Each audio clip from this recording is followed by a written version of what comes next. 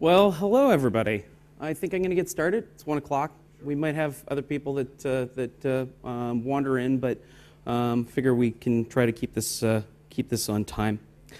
My name is Matthew Saunders. I am the CTO of Trellin LLC. It's a Drupal shop based in the United States, largely, although it's a distributed team across Ukraine, the United States, and Australia. It's a recent role for me. I've been there only about 3 months. Prior to that, I've worked for three different development shops, ranging from shops that did custom PHP MySQL applications to Drupal shops. If you would like to tweet anything, my Twitter handle is @Creech. If you'd like to ask questions that I might be able to answer later on, that'd be great. Or if you want to follow me, that's terrific too. So I want to talk a little bit about who I am to begin with, and sort of how I came to project management. And I think that's important because, like a lot of people in the Drupal community, it wasn't such a straightforward path. I was originally in technical theater. I was a lighting designer, and I worked as a stage manager, a number of things like that for quite a few years. And it's funny because the last time I did this presentation, I had 3 people who came to me afterwards and said, that's really weird. I worked in technical theater as well. So there seems to be some kind of predisposed disposition for people who do that kind of work to do this kind of work. I've worked in nonprofit management. I worked for a company called WESTAF, the Western States Arts Federation in Denver, for 8 years, doing technology work for them, and also managing grant programs. I marketed for a dance company. I worked in a bookstore, wine store, taught university. So there's a whole gambit of things that I engaged in before I found my way to technology. So WESTAF was the first sort of technology company that I worked for. We did custom PHP MySQL applications there. It was a distributed team of developers, and that actually has ended up being a thread across all of the work that I've done in the past. At WESTAF, near the end of my tenure there, I ended up going to Vancouver for a number of seminars that had to do with Drupal. And I started drinking the Kool-Aid at that point, and I'll talk about that in just a moment. After I completed sort of that tenure of work, I ended up working for a company called Ping Vision for a couple of years, where I built, with a great group of developers, a ton of Drupal sites, somewhere in the neighborhood of 70 or 80 altogether. And that really ended up being a really great foundation for the work that I ended up doing at Examiner later on. When I finished at Ping Vision, a group of us formed a consulting company called Vintage Digital LLC, and that company currently isn't really taking new clients, but it sort of hovers along and keeps moving along as well. And then there was this giant site that people might have heard of, Examiner.com. That I was asked to shepherd the process of moving the site from Cold Fusion to Drupal 7, and move the database from Microsoft SQL to MySQL and MongoDB. MongoDB ended up being the database of record, but MySQL continued to do things like bootstrap Drupal. Most recently, I was brought onto Trellin, as I'd mentioned, and sort of this track goes all the way back to Drupal 4.6. So I've seen a number of changes to the platform over the years, although a lot of it has stayed exactly the same, at least from a UI standpoint. If you want to contact me in a variety of different ways, I'm Matthew S. on D.O. You can find me in IRC, Twitter, so forth. So I'm a cuckoo. That's the way I like to describe myself. I worked in the nonprofit industry for 8 years. Ended up finding my way to Drupal, happenstance encounter, as I'd mentioned, while in Vancouver. And the reason I'm bringing this up is because I want to encourage everybody to think about when you see new people coming into the community. How many here are new new to Drupal? Okay, awesome. And have you felt like the community has been welcoming to you? That people have been friendly and have tried to make you, feel like you're part of the overall group? That's awesome. So when you're in a year or in 6 months or whatnot, when you aren't noobs anymore, and you see new people coming in, give them the same kind of experience. That's exactly what happened to me, and it transformed my my opinion of the platform, because back in 4.6 it was really pretty rough. There were things like CCK had just come into existence. Views didn't exist yet. There were a number of things that made it a harder platform to work. But the community was what really hooked me and kept me going. Something that is important also when you're, and we're going to talk about communication in a little bit, but when we're working with our clients, it's common for us to forget that we communicate in a very different way. We're communicating through technologies like Skype and IRC, and to our clients, these are really foreign. They're really odd. It's not a normal way of communicating, and that kind of thing can lead to all kinds of stress that you need to watch out for. So you might find this familiar. You might find yourself in an emotional state with a client where the client has read a little bit and they're starting to throw out Drupal modules that really aren't that good, but they're insisting that maybe this is the route that you should take when you're planning out a project. And it's a place where you find that the client is assuming that something is easy and it won't take much time, but you know that that's not true. It's a place where you wonder where you're actually going to finish a job or even start the building of that job. And it's a place where you realize suddenly that the project is constantly in flux. Requirements are changing constantly. Change is the norm. Predictability is evaporated, and it feels like the project's sand under your feet. Everybody had that experience? Yeah? So you kind of face this monster, and I don't know whether any of you have read H.P. Lovecraft, but there's a creature called Cthulhu. If you look in its face, you go insane. Sometimes that's how project management can feel. But our job is to communicate. It's to translate. It's to mediate. It's to unblock. And our job, to a large extent, is to take that chaos, turn it into calm. It's to make everybody else's job easier, and it's to make things that are complex simple. We break things down into small, bite-sized chunks so they can be executed upon.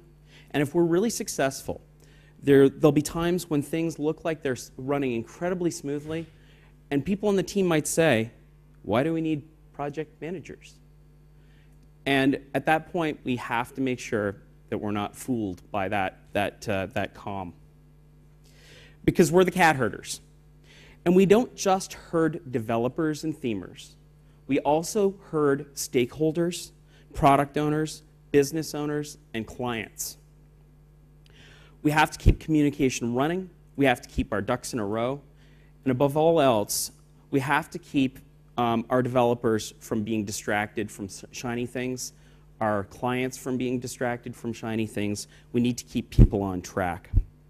So how many of you, show of hands, how many of you have been in the middle of a coding sprint and you've been asked to add one tiny little thing? And the reasoning behind it is it's going to make the website so much better. You know, you get the statement. It can't take that long, right? How many of you have heard sort of the 5 lethal words?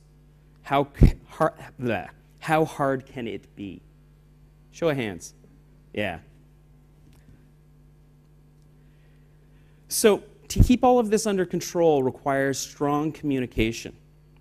And it's not just strong communication across your team, it's strong communication with your clients and with everybody who might be peripheral to your team. Does anybody here know why manhole covers are really heavy and round?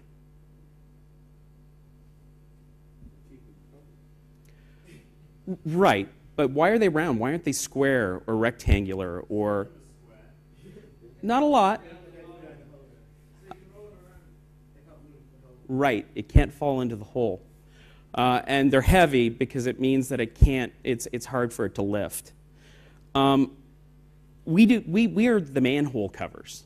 We keep people from falling down holes, down rabbit holes, and getting hurt. And our job is to prevent ourselves, our clients, our colleagues from making mistakes that cost money and time. So I want everybody to keep in mind that project management is 90% communication. And it's setting up a framework where your team can effectively communicate with one another. And it's listening.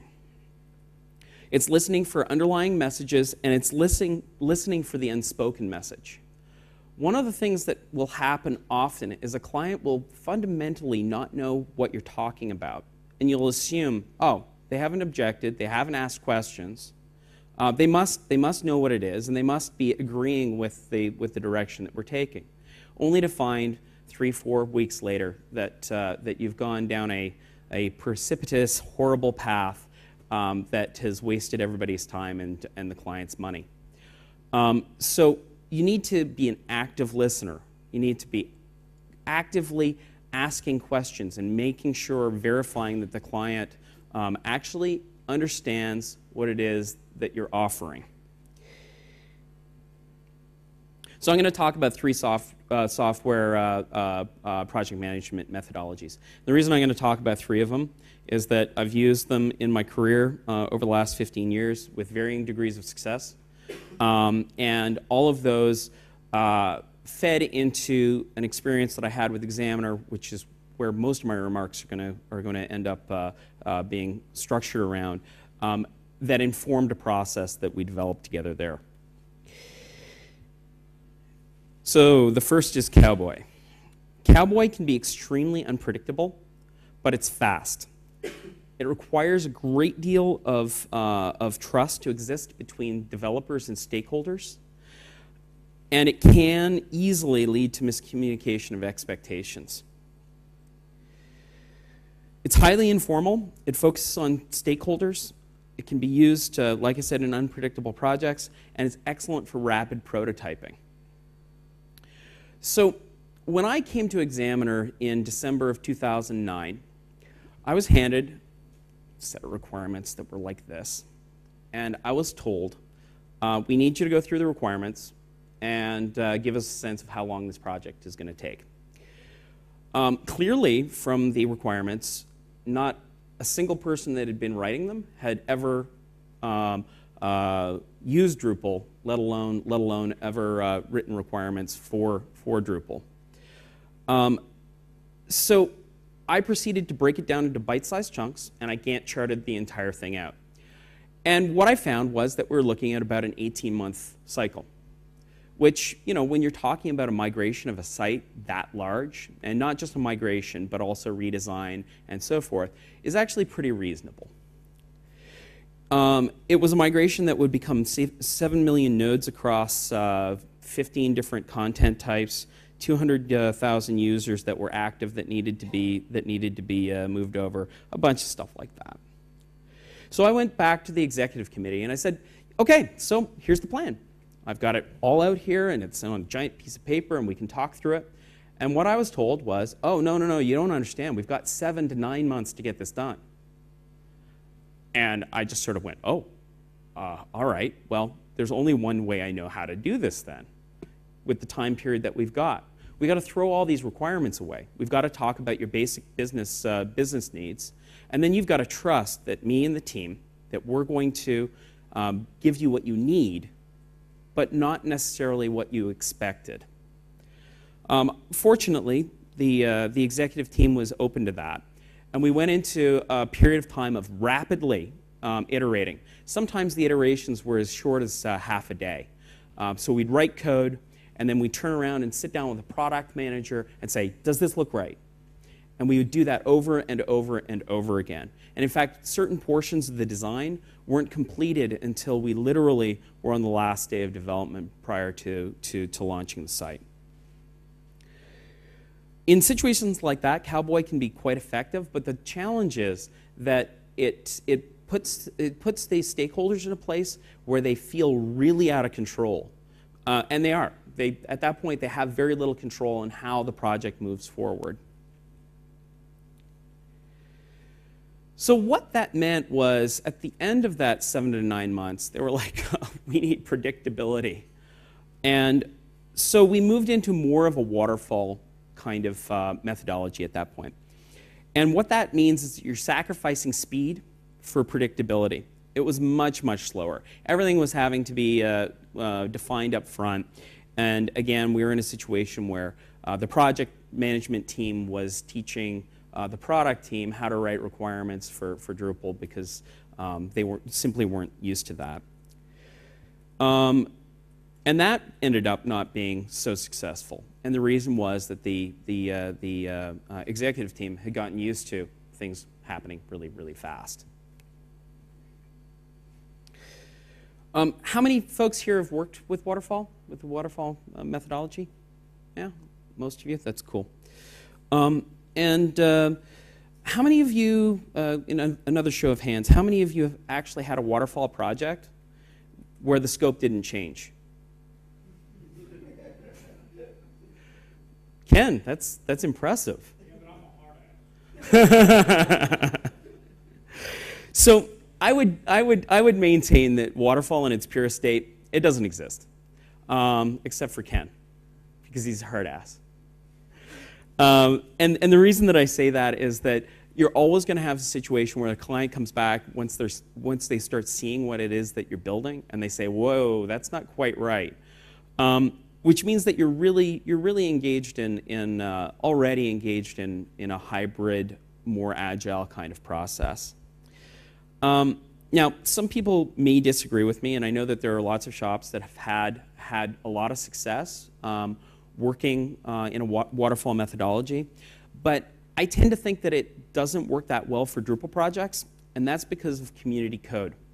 You can find yourself in a position where somebody has released a set of modules that do very much what you need for the client, and you install them, and they work great, and suddenly you're managing to compress your timeline. Likewise, you can install a group of modules that you think that you're going to use and then find something is conflicting, and then you got to go through a whole series of debugging to figure out why it's not working the way that you expect it to work, which can then extend your timeline. The other thing about Waterfall is that sometimes, it depends on the situation that you're in, but it can often make devs feel like they're not inclusive in the process. And the more that your developers feel like they're included in the process, the more engaged they are, and the more they will own those portions of the project. And you're going to end up having people who are far more willing to take the extra steps, go the extra mile, do the extra hours if need be, in order to get a project completed. You can get into a situation where developers feel like they're order takers rather than creative members of the team, and that's a pitfall that you don't want to fall into. You get people who are disengaged. You don't get nearly as good a product at the end when that happens. So this is an experience that we had at Examiner. You felt like maybe things were going fairly well in Waterfall, but then because of changes in the middle of the project and the desire for the client to have things being displayed quickly, so they had things to look at, you suddenly feel like you're on a jet plane that's out of control. I certainly felt a good portion of the time that it was plan but hurry up, plan but hurry up, plan but hurry up. And I don't think that works all that well.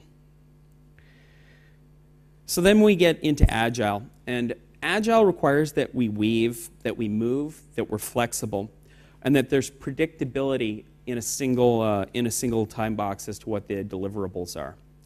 Agile doesn't mean the client can suddenly say at any time, "Oh no, that's not right. I want to do something else." What it means is that you're defining short sprints, and you're saying, in this period of time, this is what we're going to accomplish. You have defined time boxes. You work in iterative development methods. That means that as you build things, as you prototype things, you'll rapidly iterate on those prototypes depending on what the feedback is that you get from the client. And in some cases, you may actually throw a chunk of code out entirely because it doesn't fit their needs. It's incremental, and it tends to be collaborative. And this is where developers really get engaged and really end up becoming invested in a project. Within multiple time boxes, it puts you in a place where you can be rapid and flexible and responsive to change. And I think the last point is almost the most important, that when you're in an agile environment, your teams are self-organizing. The developers sit down and they say, "Oh, I want to do this." And another developer says, "Oh, I want to do this piece." And you take a look at your time box, and eventually you figure out who's going to do what, with the project management team ensuring that nobody's taking on too much or too little. So to recap that chunk, Cowboy fast can cause problems with expectation gaps between business and team. It can be volatile. Waterfall, slow. Change is inevitable, which makes for rough situations sometimes. Requirements often fight what Drupal does naturally if you don't have folks who know Drupal writing the requirements. Developers become order takers, not active participants. So phase 3 of this is I'm going to talk about Agile hybrid approach that we ended up developing at Examiner. This is going to be pretty high level. I'm not going to get into nitty-gritty details, but folks are welcome to talk to me about the details after the presentation if you'd like.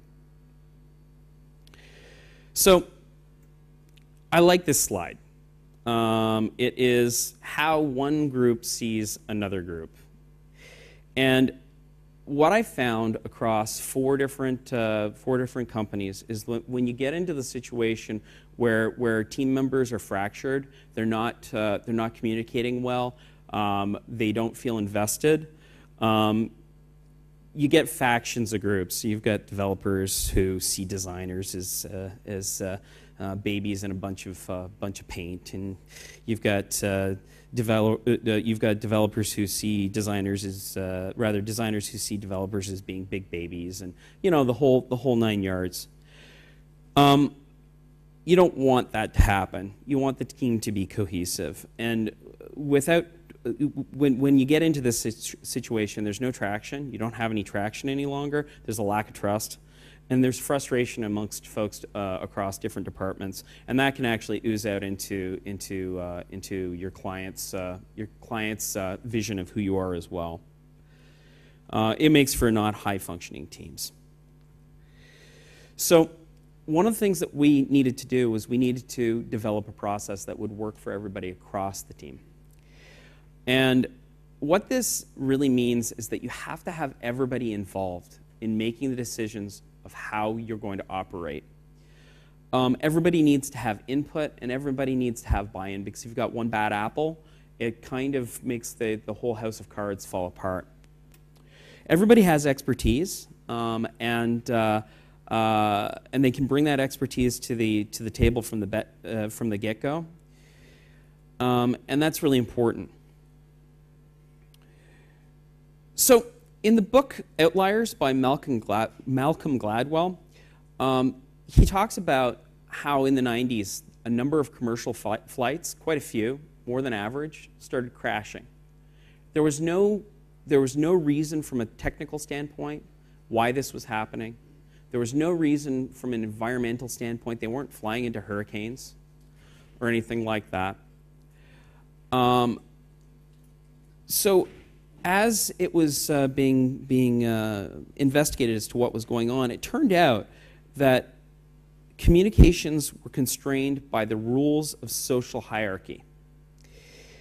First officers and engineers weren't talking to the captain because they had the expectation that they weren't supposed to talk to the captain. They didn't feel at ease to speak directly to them and talk about concerns. So planes were going down because people with expertise who could advise weren't advising. They weren't speaking up. They weren't being heard. One of the strengths of Agile is that it is flat. Everybody's equal. Everybody has a say. When you're working in Agile, anybody who's on the team is allowed to write user stories based on the business requirements. Everybody is supposed to be listened to. So it's really critical that you start creating an environment where everybody feels comfortable offering suggestions, and this puts us in a place where it's much easier to identify risks and then unblock problems. It's really important to have communication via scrums. So every morning, having a 15-minute stand-up where you just go through each project really quickly that you're working on.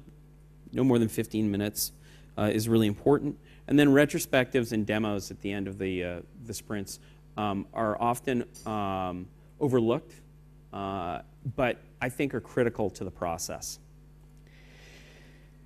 You want to have a culture that eliminates blame, where people can own mistakes, and that they are asking for feedback, and that they feel like they're being listened to, and that when they have when other people are speaking, that they're being listened to as well.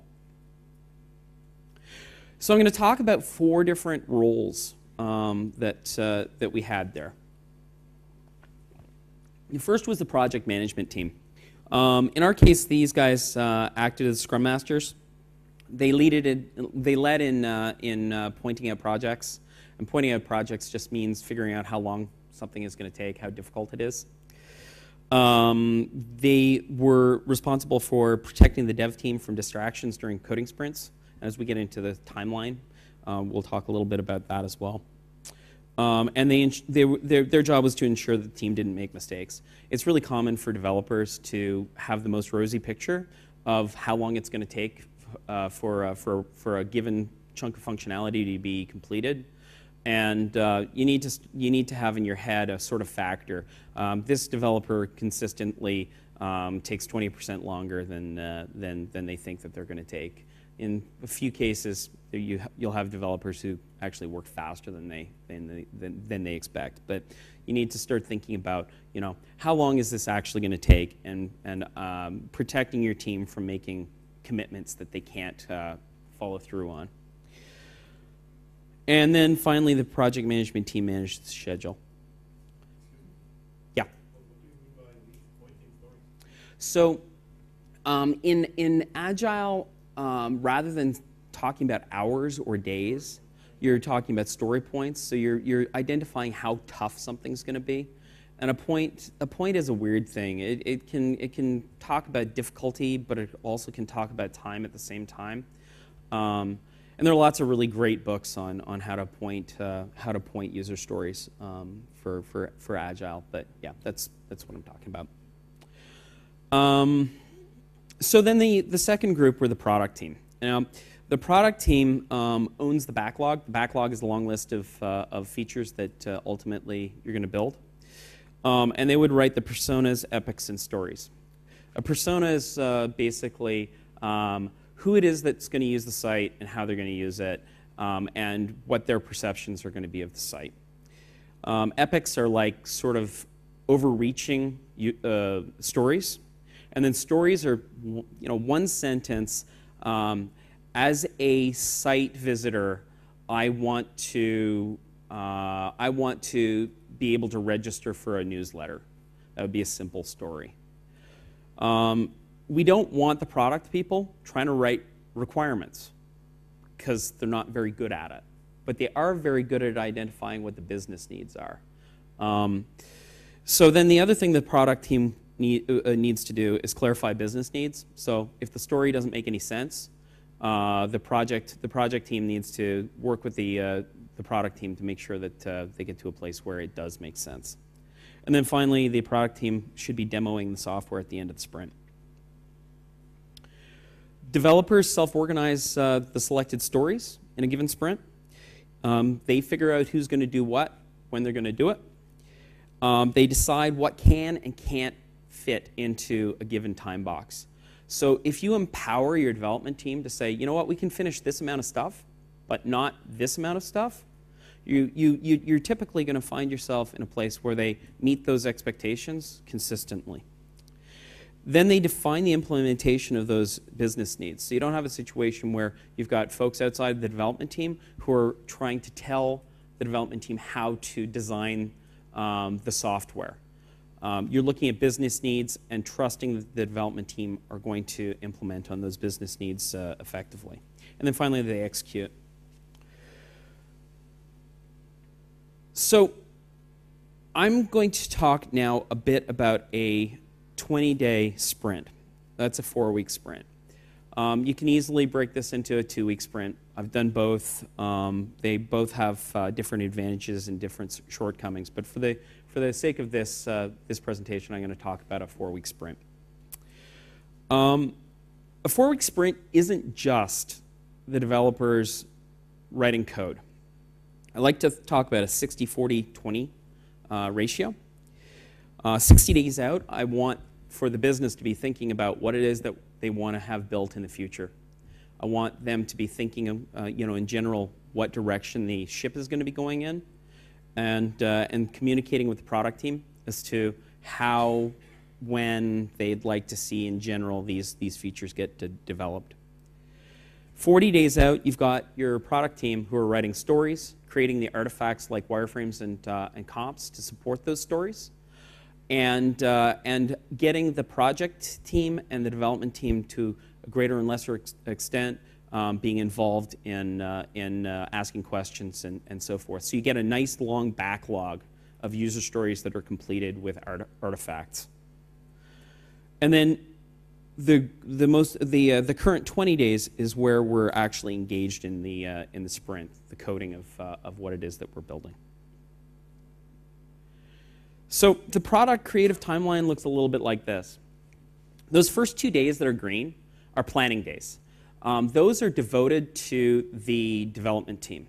And basically during those 2 days, the product team has to be involved in helping clarify any last questions that the development team has had in the previous sprint having to do with this set of functionality that's being built. After those first 2 days, the team goes into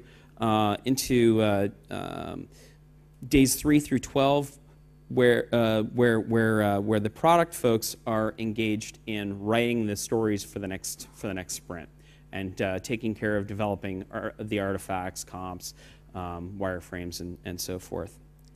And then when you look at days 13 through 18, those are meetings, finalizing comps, delivery of the epics and the stories, and then on day 19, they have to lock down the time box. They have to say, okay, this is what we're doing next time around. You don't want, once the lockdown occurs, you don't want there to be shift. You want the time box that you're currently in to be fixed. So you've got predictability for everybody across the team. And then on the last day there, it's demo and retrospective. And the product team would demo the current software that's just been built. So then you've got the development team. The first 2 days, they're asking questions, they're clarifying, They're putting together their technical architectures. They're making sure that they're talking amongst themselves to ensure that they're engaged in the most efficient way of developing that chunk of functionality, whether it's custom code or contributed modules or a combination of the two. After the first 2 days, and their days 3 through 12 are head down to the ground, they're coding. And during that period of time, the project management team is acting as defense. They're making sure that the developers aren't getting tapped on the shoulder and questions are being asked of them by by other folks in the team, because those kinds of distractions are really expensive. You don't want your developers during that period of time to be engaged in context switching. You want them to be thinking only about what they should be doing during that sprint. Days 13 through 18 is the time that the functionality that they've built is being debugged, tested, etc. And it's also the time where they have a chance to talk to the product team and the project management team about the next sprint. What are the stories that are coming up? And this doesn't make sense to me, and so on. And then on day 19, deployment, and then day 20, demo and retrospective. It's really important that to understand that these three sets of sprints are overlapping. So you've got the business that are thinking about what they want in the future. You've got the product team who are and the designers, etc., who are thinking about what's going to happen next, and you've got the development team who are doing what's happening now. So that it ends up looking a little bit like this, where everything's overlapping. Yeah. Typically, each of the teams, 2 developers, 1 themer, project manager, and a QA person. So fairly small teams. Yeah. This was for a 4-week sprint. Yeah.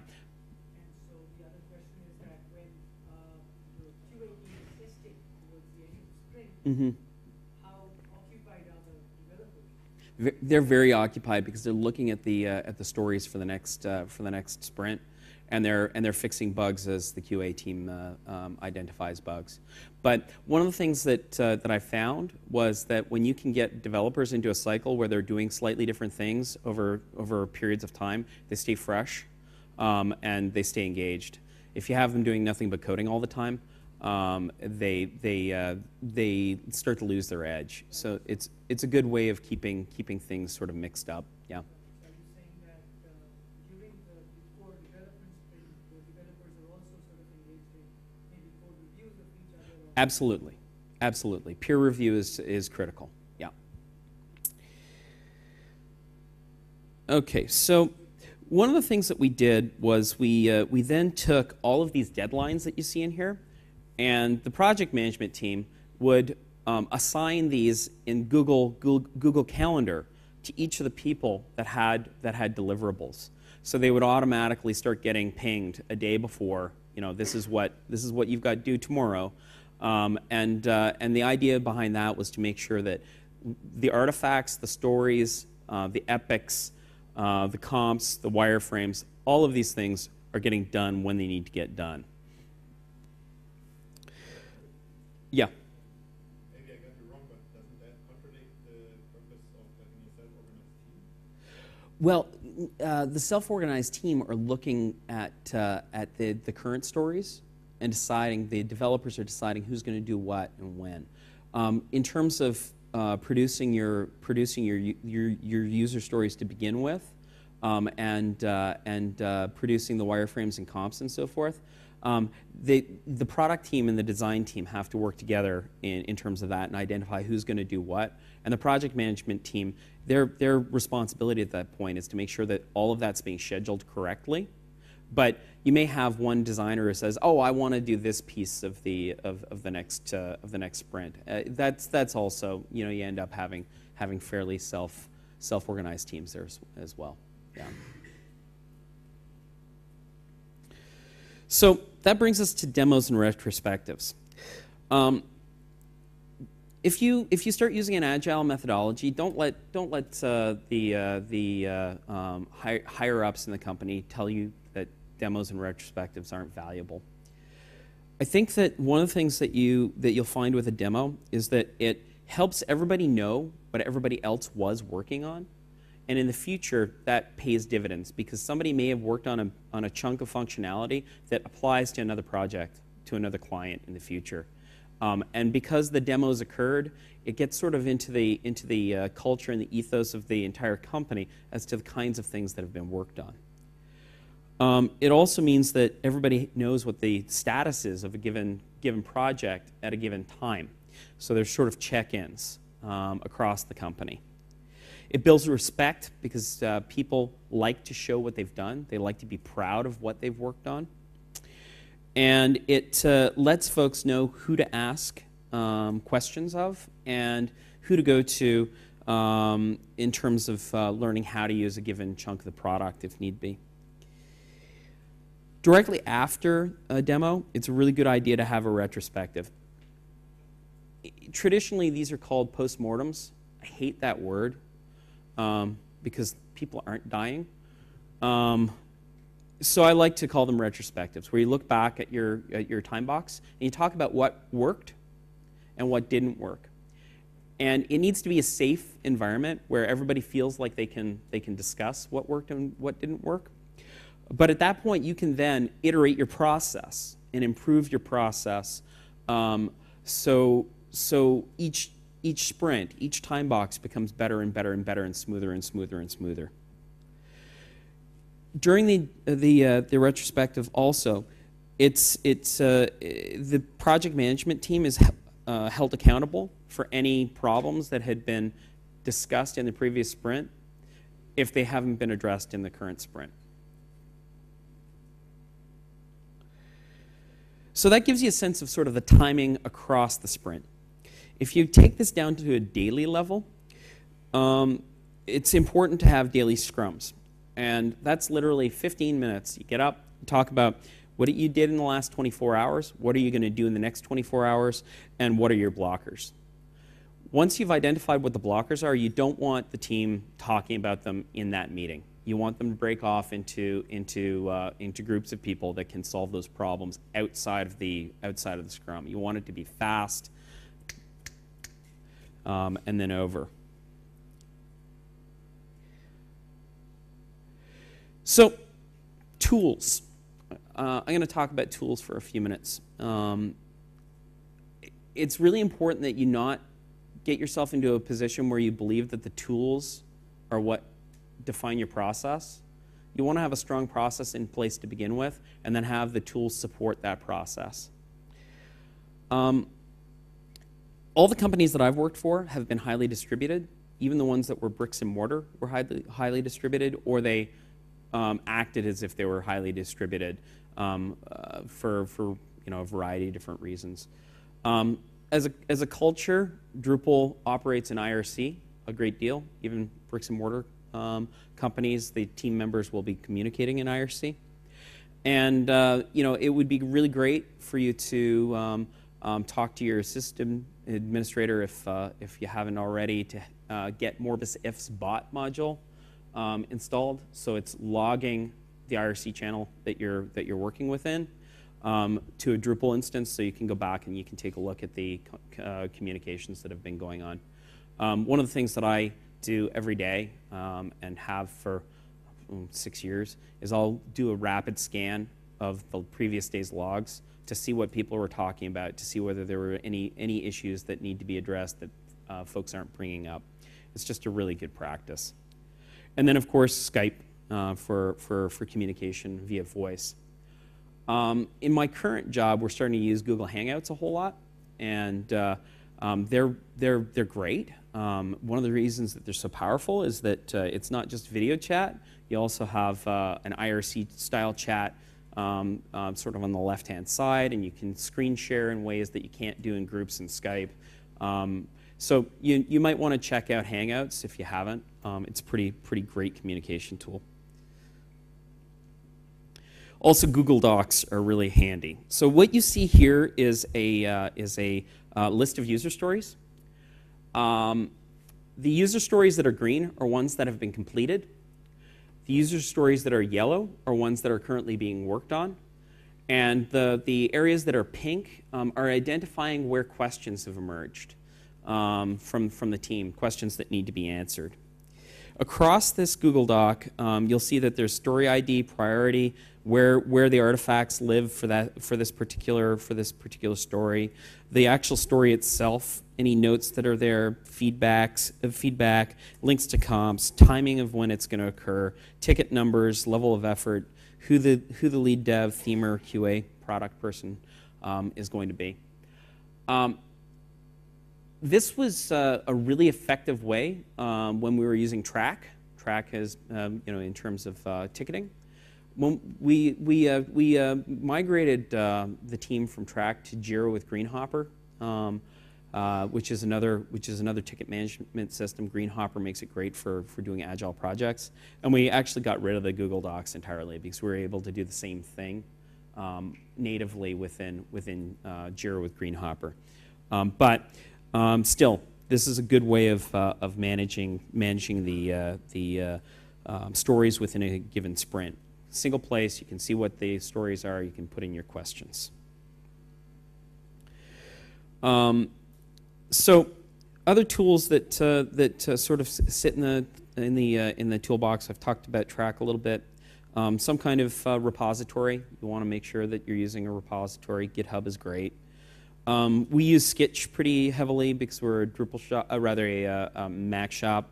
Skitch is so you can do screenshots and they can be assigned to tickets and so forth. So you've got visual representations of what you're looking at. Our DevOps folks were using Jenkins for doing deployments.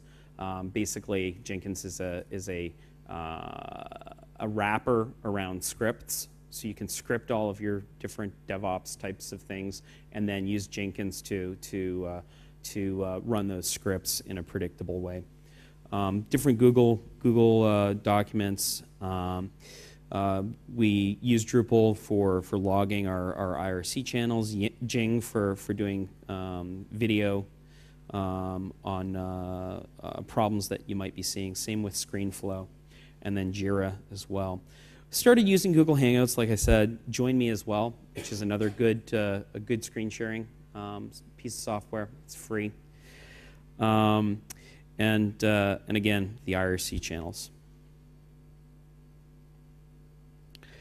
What happened for us is that we went from being fractured and being ineffective to being a highly cohesive group that was getting work done much faster, much more efficiently, with a higher degree of quality when we moved out of working in a waterfall methodology into a more agile methodology. And it put us in a place where we weren't overburdened by specific requirements, that we knew what the general needs were of the business, and then those general needs were interpreted by the development team and then executed by the development team in that fashion. I think that it put that team in a place where we were delivering what the business needed, not necessarily what they expected, but what they needed, and it also allowed us to rapidly iterate on pieces of functionality. So that's the end of my presentation, my remarks. We've got a few minutes for questions. If folks have questions. Yeah. Go ahead and use the microphone. I think the microphone is, yeah. So, first question is around QA team. Is it on? Okay. Can everyone hear me now?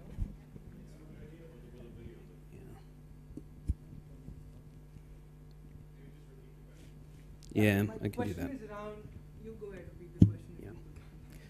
Around the QA team, are they writing test cases or are your developers writing test cases? I saw you using Jenkins. Yeah. So I'm assuming you're putting your test cases in Jenkins for continuous integration? The test cases weren't being put into Jenkins, but simple tests were being written. So there's test-driven development that was going on. So the tests were being written before the code was actually being written. But at the same time, the QA team were developing test cases for testing the UI and the UX after the fact, and also putting together regression tests for the entire site. So each development cycle, each sprint, a full regression could be done of the site prior to pushing the next set of code to production. Some of it was manual, some of it was using Selenium. So it was a variety of different kinds of efforts that were being taken on that. So there were written test cases, the simple tests that had been written, and then Selenium tests that had been developed as well. The reason I was asking that is because there's a debate in our company about what the quality of QA engineers is supposed to be. Are they the people who can be competent to review code Mm-hmm. and write Selenium test cases, for example? Mm-hmm. Or are they people who are not that competent as developers and are more like Sure. taking an acceptance criteria and testing what the developers are asking them to? Sure. You see my point? Yeah, for sure. In our case, the QA team were not developers. They were individuals who had experience in writing test cases, but not necessarily reviewing code. And because there's heavy peer review going on through the whole process, it was that level of QA was being done by the development team themselves. One more, and then we'll go on to. Carry on, I'll come back. Yeah. What's your opinion on paired programming? Oh, paired programming is great if you've got the time for it. A, because it takes a little bit longer. B, when you're working with junior developers, it's fabulous. It's a great experience to have a senior developer working directly with a more junior developer. I think the challenge is really if you're in a very tight time crunch. Sometimes it's easier for a developer to simply take on the task and then hand off their code for peer review after the fact. But I'm a fan of paired programming. I think it's good. Because I mean, if you're in a pressed time, if you're pressed time-wise, maybe that single developer bites their tail if it's like a really high risk project, like maybe a bank or something like that. I mean. Sure. So if you're dealing with banking, you don't want to be doing Agile.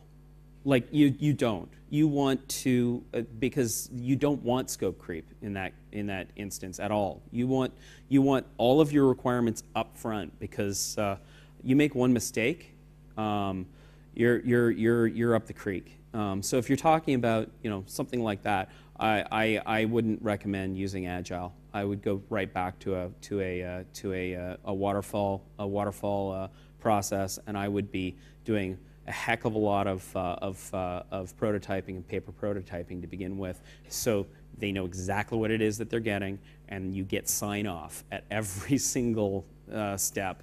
But yeah, I wouldn't. Anything that's dealing with money like that. It's. I imagine two really senior guys sitting together, Yeah. like motivating everything they're doing. Sure. Something like that. Sure. Yeah, you can use two senior guys together as well in paired programming, and that works really well. If you're talking about having them sort of bounce ideas off of one another. Yeah.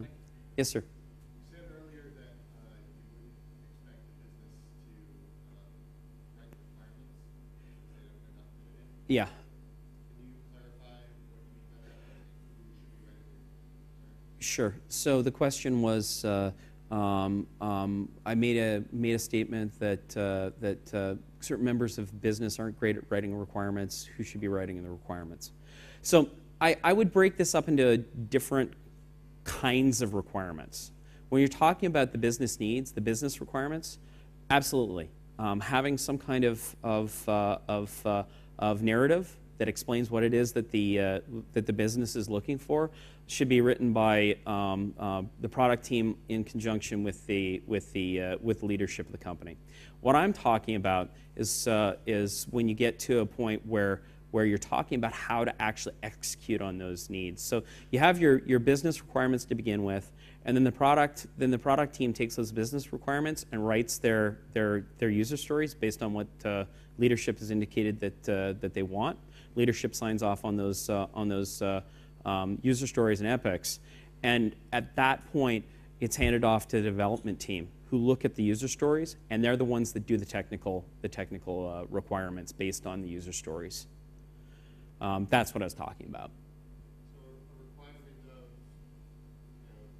there has to be, it has to support 1,000 concurrent users, non-anonymous users. Mm-hmm. Based on what you're saying, it sounds like that's not something that comes from the business, but The business can say it needs to support 1,000 concurrent users, but the business can't say this is how we want you to do it. Does that make sense? Yeah. Yes, sir.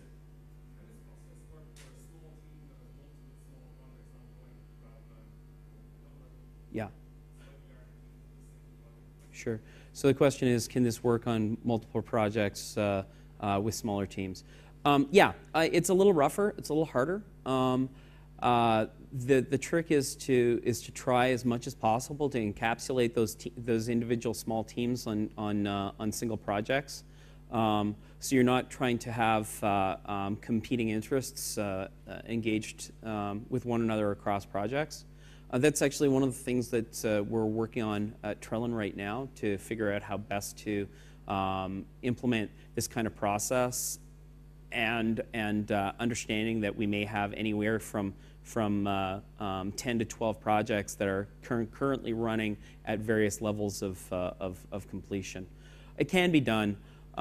Certainly have been successful in other shops in the past, but it's a little tougher for sure. Yeah, absolutely.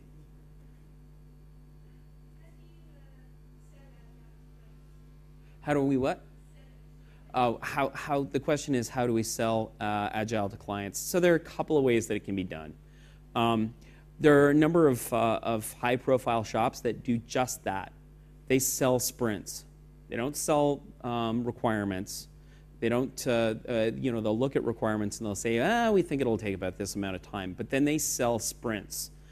So they say, you've got 2 weeks, and you've got 2 developers and a themer and a project manager, and we'll help you identify what we're going to do in each of those sprints, and then they sell those sprints. And when the client says, we're done, then they're done. When you're talking about fixed bid projects, the way that I approach it is I don't talk about Agile. I don't talk about sprints. They don't get it often. They're looking for specific results. We may act in a sprint fashion. We may behave as a team in a sprint fashion. And what we'll end up doing is saying to the client, we need you to take part in 15-minute daily conversations to clarify issues as needed. We need you to take part at the end of each 2-week period in a review of the work that we've done. So you approach it in a different way. You don't end up talking about Agile and Scrum and sprints and so on, because I think it's a foreign concept to a lot of clients who just want their website built. Yes, sir.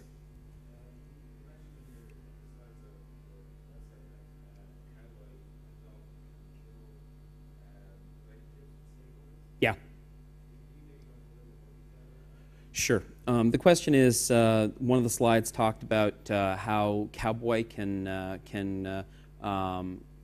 damage relationships with stakeholders. So the whole notion of Cowboy is that you're working in a small team that doesn't have any set requirements, that have a vague idea of what it is that you're building, and then you go and you rapidly iterate, right?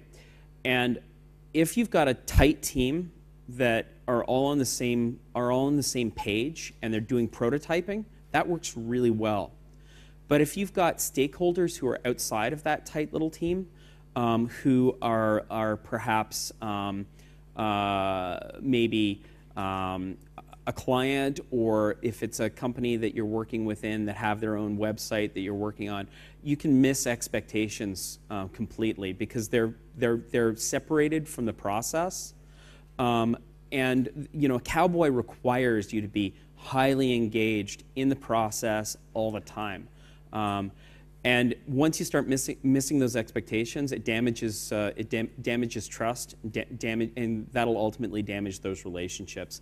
And once you lose trust, you're sunk. The question is, have I ever seen that happen? Absolutely, 100%. I've seen trust get destroyed, and teams become dysfunctional because of those missed expectations. Yes. Any other questions? Yeah. I have a question. You didn't mention velocity. Sure. But I don't need to go too deep in that, but I can just mention a scenario. The human resources, when you make these schedules for the sprints, Mm-hmm. actually you really never know how they will look in like 2 weeks. I mean, you can start a project, Yep. and so the developers, maybe they catch the flu, and Mhm. they're under the weather for like Yep. a week, and then you can't get all of the user stories you planned from the beginning, maybe, and then your schedule didn't really adapt to that. If you do it in like Google Docs, you have to move stuff around like a lot, and do a lot of replanning. And do you have any idea how to tackle that? Sure. So the question is, in instances where unpredictability of people's lives, like getting the flu, disrupt a sprint, how do you adjust for that? So in Google Docs, I agree with you. It's a lot harder to shuffle things around. If you're using a tool like Jira with Greenhopper, you can pull tasks out of a given sprint and move them into the next sprint, and it'll automatically readjust your velocity. The whole notion of velocity is that there's a certain speed at which you can complete tasks, and it goes back to the points. And if you've got fewer user points available to the team during a given sprint unexpectedly, then your velocity is slowing down significantly. Using Google Docs, I mean, what we would do is we'd gray out. We would gray out on the doc any stories that we had decided we weren't going to address at this time, and then it would end up in another tab, and the product team would literally copy and paste those grayed out stories to the next sprint. Sounds reasonable. Yeah. Thank you. Yeah. There was a gentleman back there actually. We follow roughly the same approach as you do. So we have development and testing and then demo. Yeah. What we're struggling with is that after demo we start the next sprint. So that's when the end user starts playing with the product. They always find bugs larger or smaller. How do you cope with that? Sure. So the question was when after the demo and the end user starts playing with the product, how do you deal with change requests, bugs, etc.? Is that accurate? Yeah. So there are two ways that we've addressed that. The first is that change requests get put into the backlog and are prioritized by the leadership team in whatever sprint they decide they want those changes to be put in place.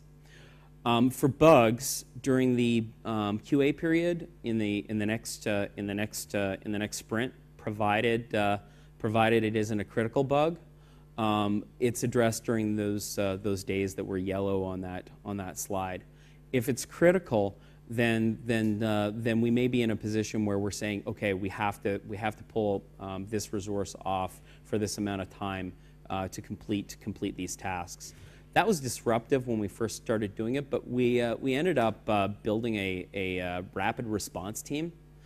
So there were each sprint there would be 1 or 2 individuals who would be devoted to bug fixes and so forth. And that actually ended up working really well for us. All right, I think that we've run out of time. If people want to chat with me, feel free to grab me in the hallway or whatnot. I'm friendly. And if you wouldn't mind making sure that you put feedback, that'd be fabulous. I'd appreciate it. And my slides are up on the page that had the description of the session at this point, I believe, and my contact information's in there. So feel free to reach out. Happy to chat with you. Thanks, everybody.